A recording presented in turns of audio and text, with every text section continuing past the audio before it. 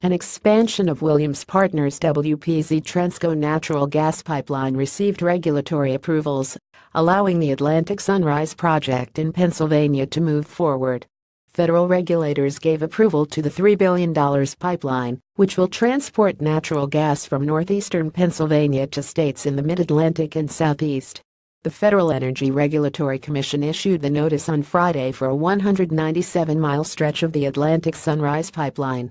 Climate activists, including a group of nuns who allowed activists to build an outdoor chapel on the proposed pipeline route, had challenged the project.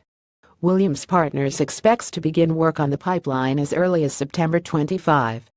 A spokesperson for the Tulsa, Oklahoma-based company said the project's contractor needs time to prepare the site and mobilize equipment.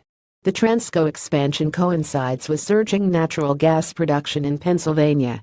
An annual report published by the state showed that Pennsylvania's natural gas output hit a record in 2016 and grew 11% compared to the prior year.